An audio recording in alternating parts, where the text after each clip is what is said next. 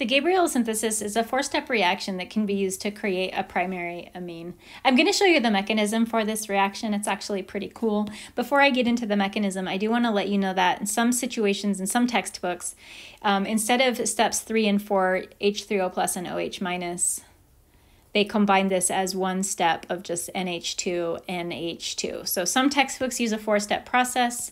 Some textbooks use a three-step process like this.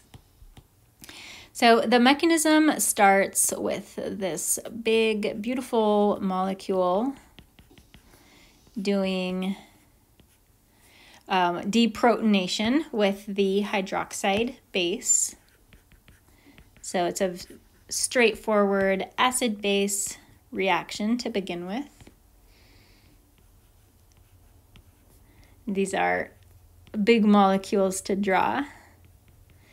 So that's going to give us this intermediate right here.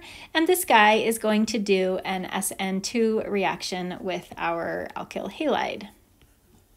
So this is going to put the R group onto this nitrogen, and it is going to give us a cool little amide.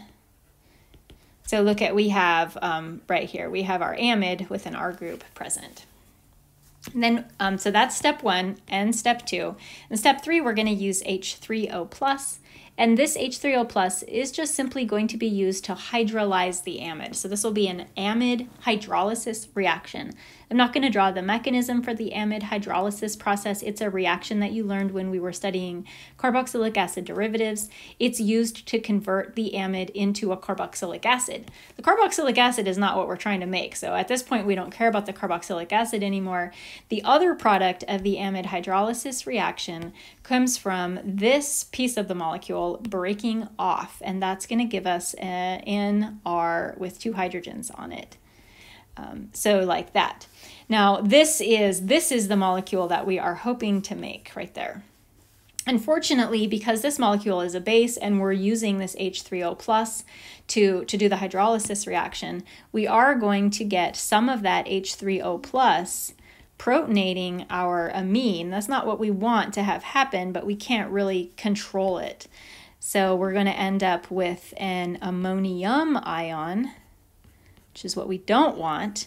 And this is why in the 4th step of the reaction, we use hydroxide ion. The hydroxide ion is just going to give us back the product that we actually want, the amine that we actually want. So we'll bring hydroxide in one more time, and the job of the hydroxide is to just get rid of that unwanted proton and give us our desired product.